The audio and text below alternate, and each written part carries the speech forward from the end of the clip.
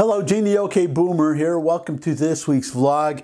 What I want to talk about today is something that many of you, if not most of you, maybe all of you have already seen, but it bears mention. But I haven't done a Biden dementia update lately, so I'm going to do one today because of this very embarrassing, well, I guess you could call it a visual gaffe.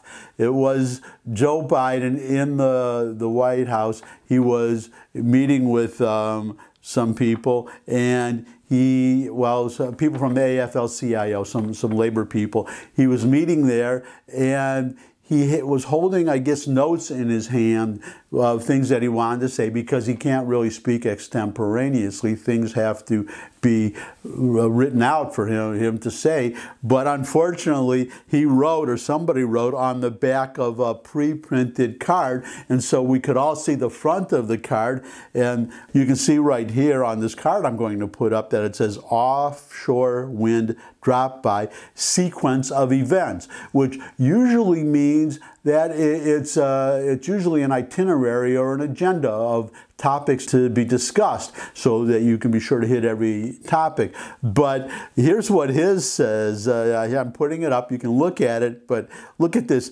You, and you in big capital letters, you enter, so he'll know it's him and not somebody else.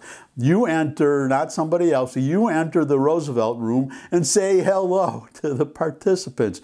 You take your seat. So again, so no one else, he takes his seat and he doesn't take somebody else's seat, right? Big capital letters, you take your seat. Then press enters because the president would not know that the press was coming in or would be there unless he had these notes apparently. You give brief comments, and then it shows 2 minutes. So he gives 2 minutes of comments, and it's written down for him, and you give, not somebody else. Then the press departs because he doesn't, I guess he can't figure that out for himself. But you've seen this many times. The press tries to ask questions at the end of this, and then some functionary, one of his handlers or nurses or whatever, mental health professionals watching him, they usher the press out. That's enough for today. No questions. That's it. Time to go, whatever.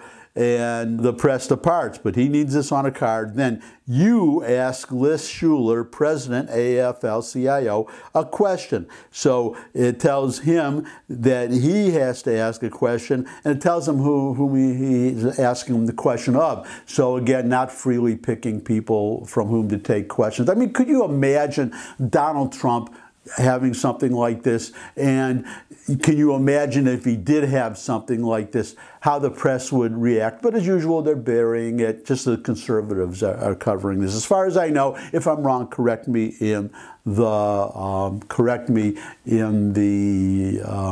the comments. Then finally, you. It says Liz is joining virtually. Okay, lets him know that Liz Schuler, the president of the AFL-CIO, is joining virtually. So he'll know that she's not there because he couldn't tell otherwise. And then finally, you thank participants and depart. So it's all about him, and it's, oh my God, I was just talking about Joe Biden, and I just noticed I'm doing the same thing because, you know, I'm 70 years old. I'm not a young guy. I'm not as old as Biden, but my mind goes sometimes, and I guess I'm a hypocrite because I was just complaining about Joe Biden, but I have notes too. I have notes of everything that I have to do in this vlog, and I wrote them myself. I don't have handlers to write them for me, so obviously it was with great difficulty. But now that I've been exposed, I might as well read you my notes of what I do. So here we go. I enter room. I turn on lights. I turn on camera. I turn on microphone. I stand in front of camera. Let me check. Yeah, I'm in front of the camera. So I stand in front of camera. I speak, which I'm doing now, and I get all of my facts straight. I always remind myself to get all my facts straight, and I always do. And so I get, if I don't, I get corrected, but I can't even remember the last time I got a fact wrong, or at least the last time well, that's not true. I have occasional occasionally issued corrections, which is something that the president doesn't do. I would say, well, I said such and such in my last vlog, and I got something wrong. And once in a while, people put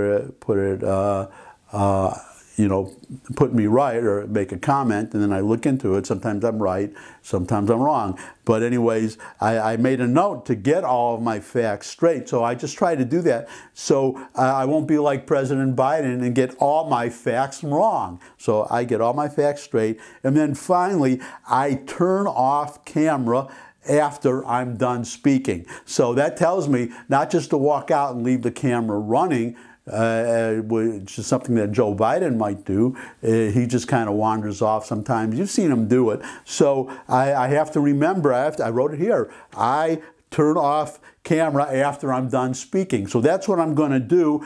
I trusted myself at the end of the speaking. I didn't script all of my remarks the way the president has everything that he says. I don't have a teleprompter. So I always have to struggle to remember to say what I'm going to say now, which is thanks. This is the vlog for this week. Thanks for stopping by. As always, I appreciate the time that you spend with me. If you have any comments, questions, suggestions for future topics, you can put them in the comments section below the video. You could share this video with anyone you think would enjoy it. You could subscribe. I love getting new subscribers, but most of all, come back and see me again. I would love to see you all again. And until I do see all of you again, bye.